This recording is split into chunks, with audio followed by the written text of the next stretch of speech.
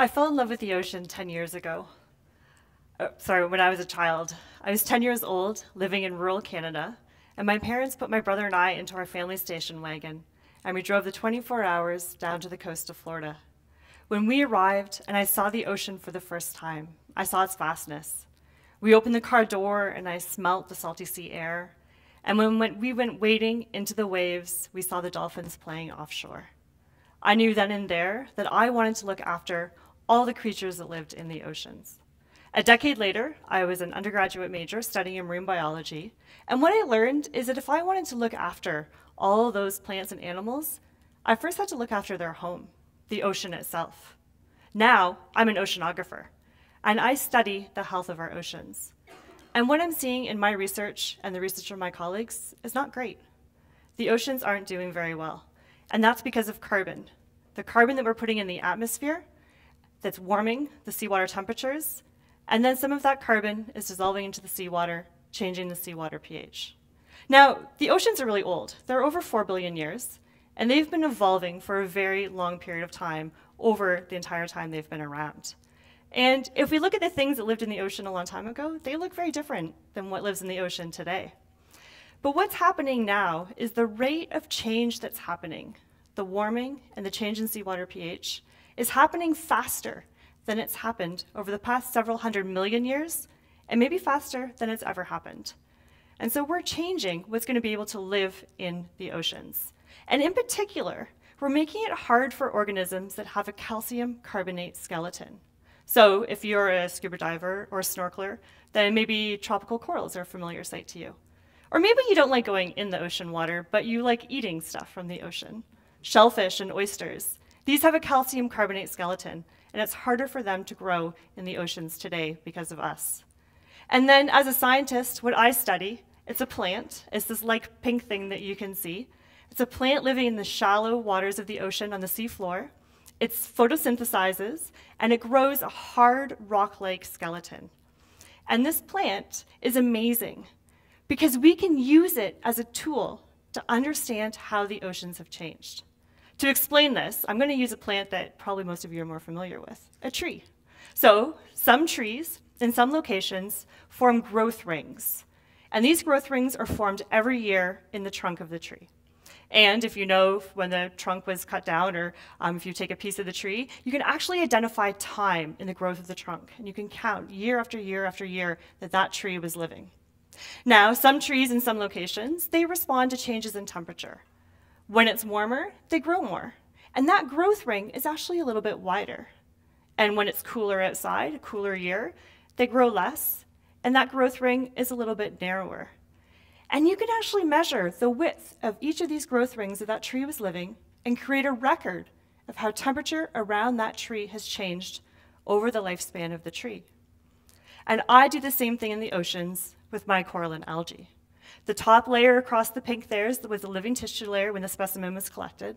This is one of our giant specimens. You can see it was about this big when we collected it. And it formed this hard rock-like skeleton of calcium carbonate. And when we section this algae in half, we get growth layers in the skeleton, just like the growth rings in a tree. And growth in this algae changes, but what else changes in the skeleton is the concentration of an element, magnesium. So that when the seawater around the algae is growing, is when the seawater is higher, you get more magnesium. And when the seawater is colder, you get less magnesium. So you can actually measure the amount of magnesium in each growth layer of the skeleton over the time the algae was growing. And you have a thermometer of seawater temperature creating a record of how the temperatures have changed. So if this algae lived for 10 years, we know what temperature was in the oceans a decade ago. Or if the algae lived for 100 years, then we know what temperature was in the oceans a century ago. But what's really neat is this algae can grow for more than 6 times longer than any of us in this room. We have a specimen that's 646 years old from the northern Atlantic Ocean, each year putting down that growth layer and capturing seawater temperature in its skeleton. And what we're finding from these records of ocean temperature is that temperature has gone up over the past century. From the oceans, from these coral and algae, from trees on land and other materials on our planet, we know temperature has gone up about 1 degree Celsius. And based on our understanding of what causes temperature changing and how those variables are changing, we know that temperature is going to go up another degree Celsius by the end of this century. And that is because of carbon. What we're doing is we are burning fossil fuels. We're taking carbon that's locked in the fossil fuel reservoir, for example, is coal. We're combusting it for energy, and as a product of that, we're putting carbon dioxide into the atmosphere. Through the greenhouse gas effect, that's warming our planet and our oceans. But the other thing that's happening is about a third of that carbon dioxide in the atmosphere that we're putting in into the atmosphere is dissolving into the ocean. And this is causing a change in the chemistry of the ocean. The change that's happening is when you put more carbon dioxide dissolving into seawater, it increases the amount of the hydrogen ion. We're increasing hydrogen concentration in the seawater. And if you remember maybe from high school chemistry or middle school chemistry, that's pH. pH is a measure of the hydrogen ion. We have decreased the pH of our global oceans by 0.1 pH units over the past several decades. Now, 0.1 doesn't seem like very much, but that's actually a logarithmic scale, and we've increased the relative acidity of the oceans by 25%. Now, what happens when you decrease seawater pH, when you increase the amount of the hydrogen ion, is more chemical reactions that decreases the amount of the carbonate ion. And it's that carbonate ion that the tropical corals, the shellfish, and mycorrhizal algae use to grow their carbonate skeleton. Their calcium carbonate skeleton needs that carbonate ion, and we're taking away that carbonate ion from the seawater in our oceans. So my research project right now as a scientist is to try and understand what will our oceans look like in the future. One way we can understand that is to go to areas where this is happening faster. This is a map of the amount of the carbonate ion in our oceans, and what you can see where the red colors are, there's less carbonate ion in the higher latitudes around the Southern Ocean, around Antarctica, and in the Arctic. There's less carbonate here because the water is colder and it's dissolving more carbon dioxide. So we can use it as a canary in the gold mine, a testing bed to see what the future oceans are going to look like. I was fortunate a couple of years ago to go up to northern Canada, above the Arctic Circle, to do some research in a very small community. We went up there, it was about a week after the longest day of the year, but it was still winter, and here I am standing on top of several hundred meters of ocean. I'm standing on about a meter of sea ice. It was starting to melt, and if I had come back a couple weeks later, then I probably would have been swimming in the ocean at that point. We went during the day searching for the algae. We had identified ahead of time, based on the geology of the area, locations where we thought we would find the algae underneath the water. Now, it's cold. I'm a scuba diver, but I'm a bit of a wuss. So we worked with experienced ice diver. We actually had to cut a hole in the ice for him to go underwater with the idea to go find the algae so that we can bring it back to the lab to study the skeleton of the algae. When he went down, because sunlight can penetrate through sea ice, this was the visibility he had. You can see the rocky sea floor and some of the fleshy green algae. And there, for the first time at this site, on the large rocks, we found my algae.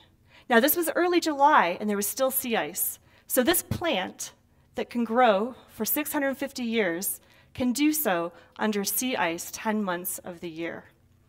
So from this collection, we brought it back to the lab, and now we're analyzing the skeleton to see how has temperature changed in the past at this location in the Arctic, how has seawater pH changed, and how is the properties of the skeleton, how is this algae doing? Is the skeleton more fragile? Is it more robust? How is it doing? How is the health of this environment for these organisms that live there? I don't have the answers yet. This is still a project that we're working on. But I do know what's happening is that we're changing our environment. Because of our carbon dioxide emissions, we are causing a warming, and we are causing seawater pH to decline. Now, the good news to this story, if there is good news, is that we know what the problem is. It's carbon. But that also means we can do something about it. We can decide to shape the future of our oceans and of our planet to make sure that they're a healthy home for everything that lives in it, like mycorrhizal algae, and all the things that depend on it, like us.